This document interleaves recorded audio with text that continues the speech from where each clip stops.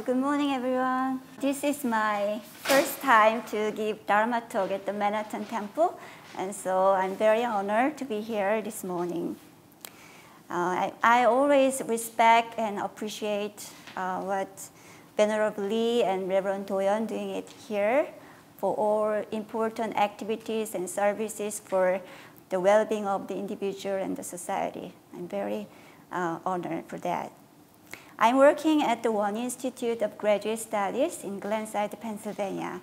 It's a very small school, professional school, but we are offering very special program, like Doyon said, Masters of One Buddhist Studies program and Masters of Acupuncture Studies program. And so all those programs support well-being for individual and society. And I work there from like early 2000. So it's like almost 17 years I have been working there.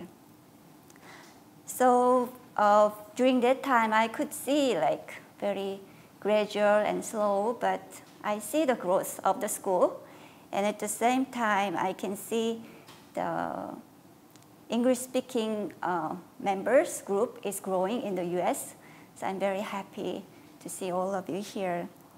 Especially yesterday, one of our One Buddhist Studies American student, she introduced her insights, what she learned from Korea. She visited Korea for 4 weeks, a special program at the Yongsan University. And she shared with the members in Philadelphia One Buddhist Temple yesterday. And it was very powerful because she really shared her own experience, how she really matched with what she learned in the US and what she really experienced in the Korea, the historical area of Won Buddhism. So she was very happy about it, and other members respond very well. So hopefully in the future, more people have more deeper understanding of Won Buddhism and found some peace in their life. That's my hope. Today, I'd like this very special morning, I'd like to share with you Dharma words of Ilwon-sang. It's part of our scripture.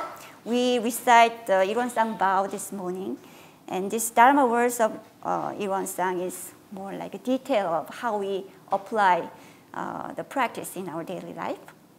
So when you see that in the scripture, you can see really Master Sotaesan drew the picture of, the first beginning is just one circle here. So after we enlighten, what happened, how you understand the truth. And next page is like 6 circles. So this one sang is to be used whenever you use 6 sense organs. So it's not separate from us, but our body really give you the chance to practice mindfulness, practice in daily life. So he said, Master Sotaesan said, when we enlighten to our Buddha nature, we can clearly see connectedness of all things in the universe. All beings in the earth is connected to each other, like one big family, right? Like this complete circle. And as in the past, when people got enlightened, they can see all these connections. But these days, because of scientific improvement, every morning when you open your eyes, you can hear the story of the news all around the world. Just 1 hour before what happened, other countries, or this United States itself is very big, so what happened in other states. So whenever we open our eyes, we hear all those news, and mostly negative news. So make us some depressed, or sometimes it's too much to carrying out this suffering in the world with us. So sometimes we just focus on our own work instead of look around everything in the world. I think that's important part of our practice too. But if you just close your eyes and then just focus on your work, it doesn't mean you are not connected to anyone. It's like all news you hear, you're influenced by that in some ways. Like when you use some paper cup and you throw away the trash can, It doesn't mean it disappears. It just disappears from my eyesight, but it goes somewhere else and transform their form and come back to us in other forms. So all things in the universe looks like sometimes we cannot see it, but somehow influence to us.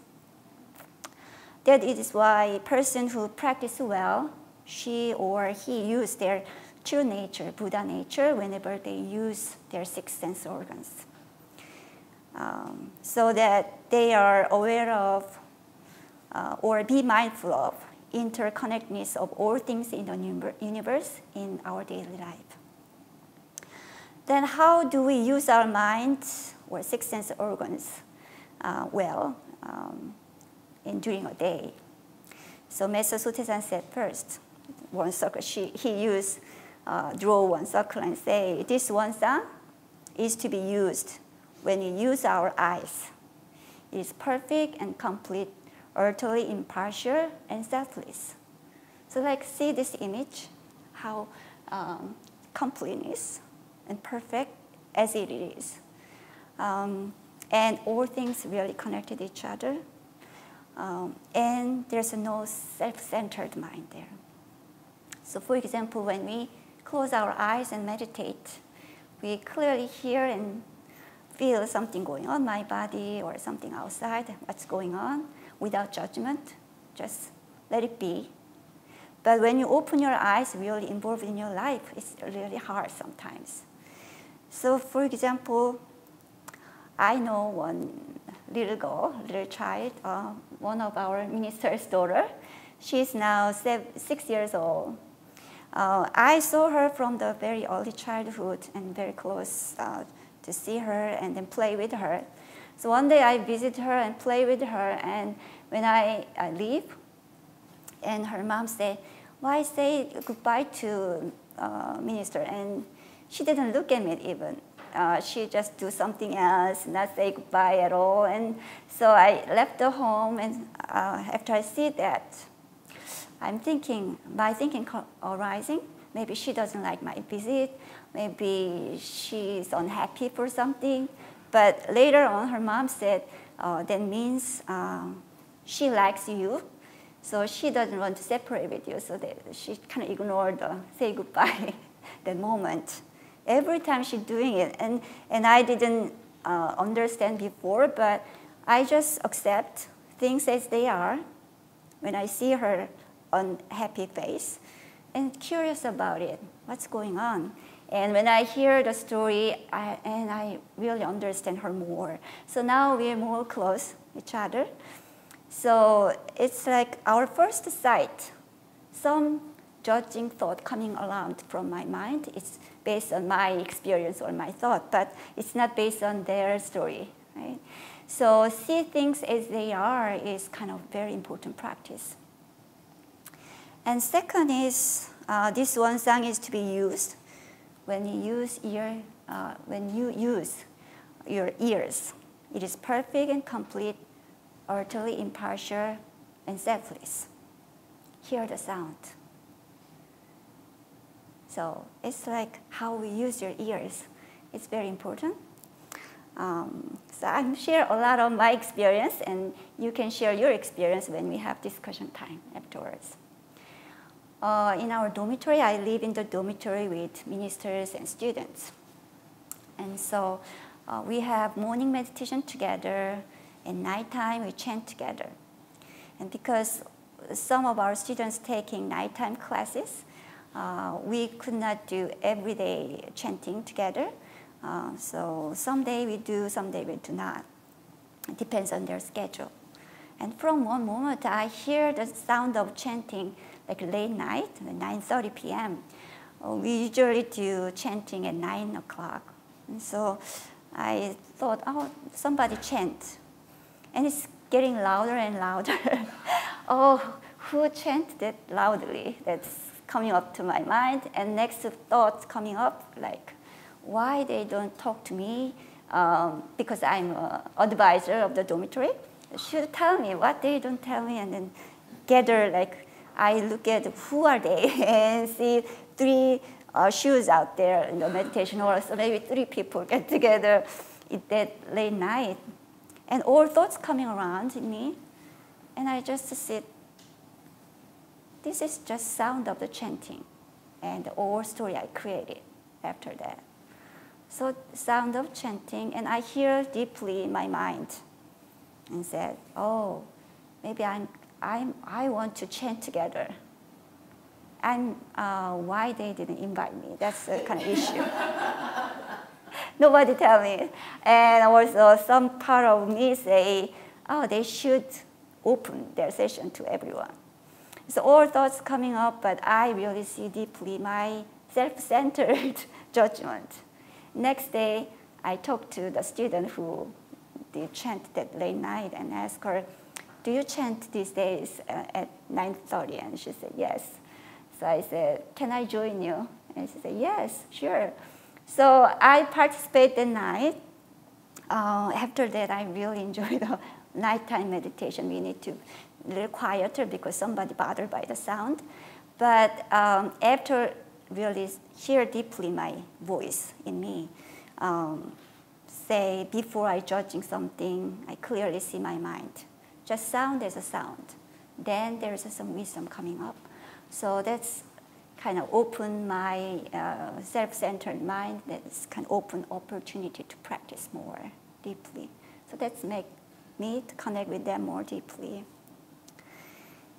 And this one song is to be used when we use our nose. It is perfect and complete, utterly impartial, and selfless. So nose just function as they are. You can discern some smell. This is what kind of smell, and this is what kind of smell. That's good. But sometimes your mind is just following by the smell. So you're judging yourself. Oh, this is a good smell and attractive. It could be food, it could be a person, it could be some place. Sometimes we didn't really aware of it. I like to be there. I don't know why. But when you look deeply, sometimes the smell is very good, like incense or something in there. So when we colored by our own perception about smell, then all thoughts coming up too, based on that. But one day I bothered by some smell in the room, and I realized one person come, and then I can felt. So one day I talked to her, maybe did you eat something before you come here? Maybe that could be bothered by other people. Maybe doesn't like that. I told her she didn't really. She didn't like it, of course. And I look at myself, where has come from this mind and this kind of my own thoughts coming up? Because this is my preference, not her preference. And I look at myself, oh, I create a lot of smell too, but I didn't really aware of it. Or I colored by like myself, this is good or bad. So after I realize that mind, and then I'm more open mind, then it doesn't bother me anymore. But there's many situations, smell is very important cue for you to understand other people too. So using your nose, when you use your nose like Igon-san, perfect, complete, utterly impartial and selfless way is give you a lot of practice too. And then is that this one song is to be used when you use our tongues. It is perfect and complete, utterly impartial and selfless. How can you use our tongue the selfless way? It's in Korean version, it's mouth. So this tongue means when you use your mouth whenever. So it could be eating or saying something, speaking mindfully. It's very important. Without it, some food tastes good and you eat too much. Or like you don't have to speak at the moment, but meaninglessly just say something could be hurt others' feeling. I don't remember, but they remember, right? So sometimes silence is very important. So when you go to retreat, like beginning of the retreat, sometimes we keep the silence as a practice because we use our mouth very often without thinking. So like save your energy mindfully, and whenever it's really necessary, use your words very carefully and mindfully. That's very powerful. So like this, using our mouth very mindfully is very important. And this one song is to be used when we use our bodies. It is perfect and complete, utterly impartial and selfless. How we can use our body this way based on our Buddha nature. How can we use our body? There's many different interpretation, or you can share your practice. In my case, your body tells you many important messages if you listen carefully. So when we getting aging or illness coming to our bodies kind of give us some sign. You're stressed too much these days, your work schedule too much these days, or your body is not good condition right now, you need some rest. They kind of sign coming up, but if we ignore and use it too much, then create more suffering in your body. And in my case, like end of April, I kind of fell down somehow and my ankle twist. And so I have pain in my ankle, but it looks like it's not that much injured there. And I go to the hospital and it's not broken my leg. So it's a little bit of twist of my muscle, so I thought it'll be okay to use it. And I use it whenever I need it. And what happened was that now this September, still I have pain in my ankle. So it looks like getting better, but get worse again, and it's never go away. So my mind's go like, I want to healing myself fast, but this body is not, it's belong to me, but it's not really, it's part of the nature, right? It's not following by my will. And I accept, yes, my body also needs some time to healing, and it takes time than my thoughts.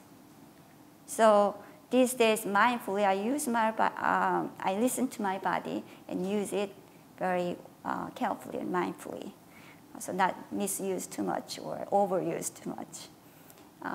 So taking care of your body as it is very important. Like body, sometimes people complain about their body shape or face or weight, but find out middle way how we see our body as a nature, part of the nature, and see as they are, and taking care of in healthy way is always based on your Buddha nature. You're taking care of your body as a part of the nature. And lastly, this one song is to be used when we use our minds. It is perfect and complete, utterly impartial and selfless. In Buddhist teaching, the mind creates everything, right? So we use our six sense organs based on how we see ourselves, and this mind go everywhere. So some Buddhist teaching in the picture, you can see like there's a monkey mind in 6 windows. So whenever you use your eye, ear, nose, tongue, body, this mind is everywhere and react. So instead of react everything, we just be centered our mind and using our mind based on our Buddha nature. So before you react all sensory conditions, pause a little bit and mindfully respond to our situation. That's very important, and it takes time to cultivating in that way. But like Master Sotaesan said, in each moment, when you have some strong emotional feeling coming up based on some sensory condition, and that's the chance to look back yourself and what kind of mind react through these conditions or trying situations, and reflect on that and respond well. That's part of our practice. I'd like to share like a little story. There's one king in the kingdom. He really likes color of red, and so he wants to coloring everything in red. Everyone in the kingdom, they need to wear red color dress and paint red color in the castle and everything. But he finally find out one thing he cannot do is the sky. How can he color in the sky in red? It's impossible. So he is very sad about it. And one of his very wise advisors, he said, oh, there's a way you can color in the sky. Do you know what it is? Red glasses, right.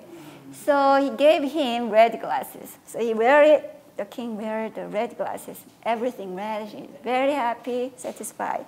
And after that, other people doesn't have to wear red dress anymore because he see everything red, so it doesn't have to be red. This is like a little funny story, but our own perception create the world in their own color. At least it's kind of like where did you grow up? Like depends on your culture, language, and family, location where you grew up. Depends on that. You have certain education you have that colored your perception. So everybody has own their color and see things in that perception. Is there anything you cannot really coloring yourself? That could be a very big and good question. Even enlightened masters, they have their characteristics too. Depends on where they grew up, right? Personality and characteristics. So be aware of my own perception is very important. It doesn't mean let go of everything, but just aware of it. Oh, I have this perception, that's why I see things as in this way and that way. That make us more open our mind and learning from each other. So in closing words, Master Sotaesan said, a person who practices well is not separate from the self-nature. And so the way to practice, so we cannot separate from our Buddha nature, is that whenever you use your six sense organs based on your Buddha nature and mindfully response is the best way. And so why is that there is a samsara for sentient beings but liberation for all the Buddhas and sages? What is the reason? That's one of the koan in the scripture. And I contemplated and I thought, yes, depends on how we practice it. You really practicing, actualizing that Buddha nature in our life, then we can transform from my habitual pattern to liberation. But if you keep following the pattern you have already, then you cannot get out of that. It's very hard. That's why we chant Ilwansang vow. Ilwansang vow is kind of our vow to practice ourselves based on this Buddha nature. Because a lot of sensory condition, trying situation happen in our life. Without vow, it's hard to keep continuing our practice. So hopefully this Dharma talk help your practice and growing your spiritual life more. Thank you.